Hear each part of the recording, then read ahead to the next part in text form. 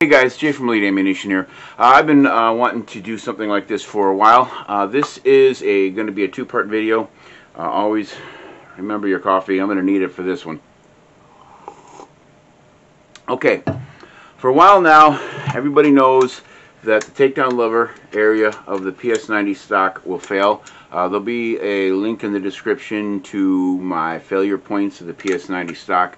But primarily where this takedown button is, the material shaves on the inside here, and then under recoil, the receiver pops out the front.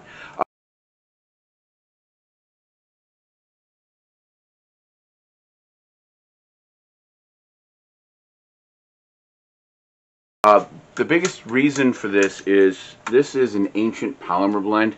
Unlike the FSN, where the Mark II has an updated polymer and a much stronger, denser polymer, this is the same early 90s polymer. FN has been lazy and never updated it.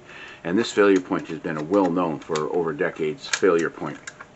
And normally FN just, if it's a law enforcement agency, someplace like that, when the armor gets certified and everything, he just gets a case of these stocks, and they just swap the stocks in and out when they start to malfunction.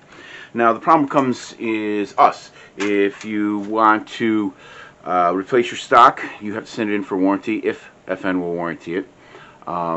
If not, you have to try and buy a stock, and unfortunately the one source for FN parts is always out of stock because FN doesn't ship parts. So these have been out of stock for now for like, I don't know, a couple years or so, like most 5.7 parts. And there's some other stuff I'm going to be doing or on the PS90 for parts wise also for you guys. But basically, so a real issue comes into play is if you've SBR'd your PS90, the stock malfunctions, you send it back to FN. FN will say, you altered your rifle, we will not honor our warranty, and you're screwed.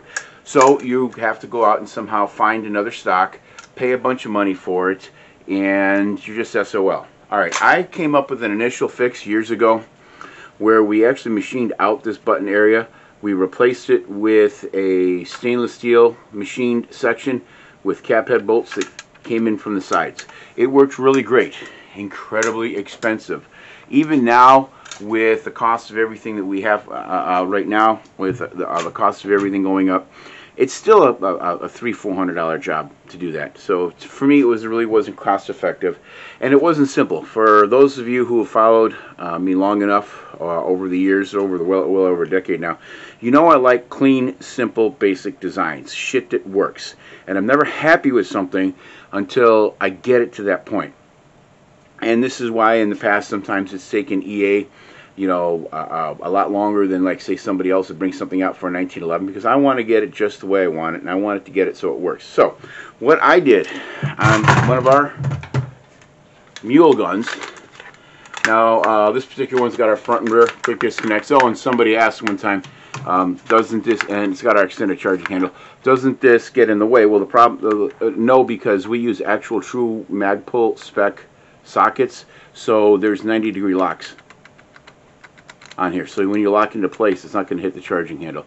But anyhow, if you notice, this, like I said, this is one of our mule guns. This has one of our ring sights on it. Sorry about that. I was waving this around and knocked down some of the crap I'm going to be showing you in a minute. I came up with a fix for a while ago for this. I took and ran a bolt in the front hole of the receiver into the stock.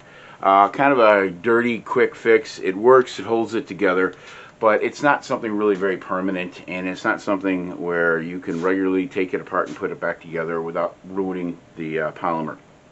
So I came up with something new. I came up with a better design. And again, coffee. And remember, folks, the more Elite Ammunition products you buy, the more money Carthage College makes. As most of you know, there's an opening on the front of the stock here. Okay? That little divot right there. That's where I run that screw into after I drilled out the hole a little bit.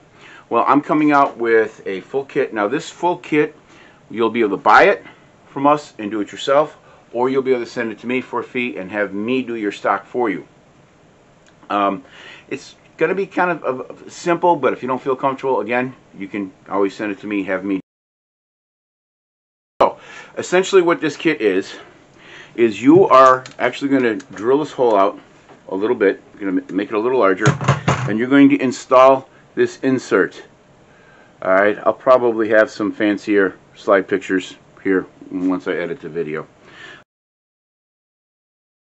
Basically, you're going to insert, you're going to drill out the hole, you're going to insert this threaded sleeve. Now this is designed to thread in to soft metals like aluminum and stay in there. We're also going to add a little adhesive too, just to make it easier. That's actually going to thread into the stock. Once it's threaded into the stock, you will have this little 3mm hex head M4 screw, and it will thread in and out of this insert,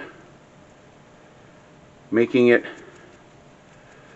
a nice, permanent, and repeatable procedure to hold your stock in. Now, there's a lot of guys out there that have these stocks that they can't use, or they're waiting on stocks to come into stock in FN, and they haven't come in. So that's what that was the motivation for me to make this. A couple people found out about this quick and dirty trick, and they asked me if I could put together a kit.